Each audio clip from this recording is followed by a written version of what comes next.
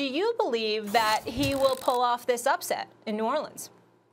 I don't, and I do think it would be an upset, not just according to the odds makers. I expect the Saints to win. The Bucs are peaking at the right time. There's no question. They look like they're firing on all cylinders. But let's keep in mind, and I know it's hard to imagine. People think, right, can you imagine Tom Brady being beaten 3 times by a team in his own division who he knows he has to beat? Boy, that's hard to imagine. But in fact, what history bears out is if one team beats another twice in the regular season, they're going to do it again in the playoffs. Because the fact is, as hard as it is to imagine that, you're going to lose 3 times, the fact that they lost twice to that team indicates they're not quite as good, or at least the matchup isn't good for them. First of all, Saints had a better record. Saints were the better team. And that was dealing with a catastrophic injury to Drew Brees. That was dealing with Michael Thomas not often available. Emmanuel Sanders not available at times. But now Drew Brees comes in with his full complement of weapons. And what was the issue in terms of the styles matchup for Brady and the Bucs with the Saints? It's that they have a front 4 that can get pressure on the quarterback. And Tom Brady, no quarterback likes pressure, but especially not Tom Brady. When you don't have to blitz, when you can just bring 4. And they can do it. The Saints can do it. They can get pressure on Tom Brady with their front 4.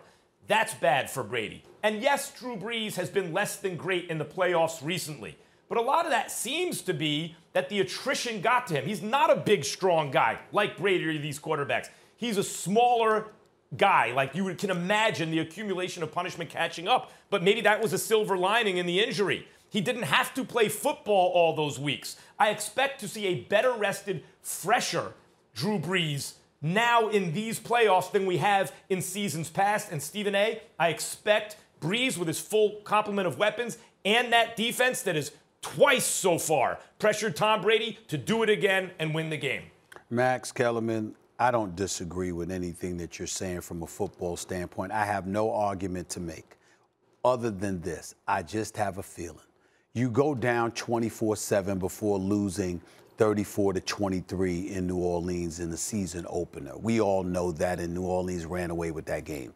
The second time they go to Tampa, and they just blitzed them on Sunday night. They were up 38-0 before the final score was 38-3. Tom Brady didn't have a good game in either scenario. You had Antonio Brown the second game around. It didn't matter. Mike Evans, Chris Godwin couldn't do but so much. Gronkowski couldn't do but so much. I just find it very, very hard to stomach, to believe, as much as I love my man Drew Brees, I find it very hard to believe that after getting blitzed on 2 occasions against this same team, that you go there and for a third time you get ramrodded too. This is Tom Brady that we're talking about here. I just find it unfathomable that there are no adjustments, that there's nothing learned from those annihilations that took place by the hands of the New Orleans Saints. I just find it almost impossible to believe that as good as the Saints are, as better as they have been, and even though anybody and their mother would be justified in picking the Saints for this game, I just find this to be one of those games, Max, that's set up for Brady and the crew to find a way to escape. I certainly expect the game to be close no matter what. I really, really do. I do not expect a blowout this time around. But it would not surprise me at all because of the manner in which the Saints have so manhandled the Bucs in the 2 occasions, that a third time is not a charm, that somehow, some way, that 43-year-old Mr. Geriatric himself summons up something, and Antonio Brown joins the fray. And he's become more of a priority for Tom Brady as the season has progressed, which you pointed out over a week ago.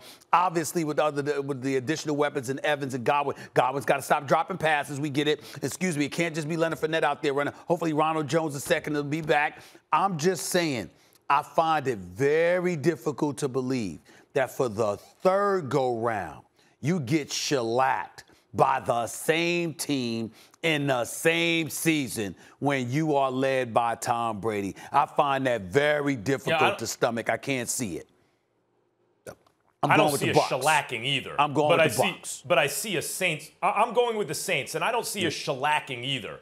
First of all, the Saints are at home, right? And I want to mention. Does that mean anything this season? I want to answer 2 of the points that. Right. A little bit. It means a little. Okay. I mean, they beat them at home worse than they beat them on the road, right? So far, and they beat them twice. I want to answer two of the points you brought up. I think they're good ones. First, I think Antonio Brown's a very good point. Antonio Brown, if he's had enough time now to be Antonio Brown again, I think people are all sleeping on what that means. Antonio Brown is way better than Evans or Godwin if he's Antonio Brown. And those are excellent players, right? Right, they're excellent players, and they're not close to Antonio Brown if Brown is healthy. Antonio Brown is arguably one of the 5 best receivers who ever lived, and he's in his prime right now. Physically, he should be. So if he's truly healthy and you see him trending in that direction and rather integrated into the team and is back to being Antonio Brown, that is a huge weapon, Stephen A., and that's why I think the game can be close. I expect him to be featured. That's number one. Number two, motivation. You talk about Tom Brady, just hard to believe him losing. Okay, think about the motivation for each guy. Brady's motivation is just to win as always. He's going to be back next year. His arm still looks like it has some juice. And his team looks poised to make another run. Did you hear that, Molly? Yeah, it does. Did you hear that, Molly? Yeah, his arm has some juice, Stephen A. His arm. We bring up the clip or nothing like that, Max. You said his arm, Max. You said his arm is live. For 5 minutes? Yes. You said that, compared to Drew Brees, it's so much fun. Tom Brady, even as his arm looked weaker to me in recent seasons, it still looked stronger than Drew Brees's. I'm not talking about accuracy. I mean strength of arm. I don't think anyone would argue that, and I never did. But my point is this. He knows he's coming back. What's the motivation now? Well, people might say something like, I might say, Tom Brady lost a playoff game in his division, right? Suddenly, when you have to go up against another great quarterback, because Drew Brees is a great quarterback in the division, not like the AFC East for 20 years, no great quarterbacks ever. So occasionally a decent one, but it was the most atrocious 20-year period in the history of any division in the NFL for quarterback play.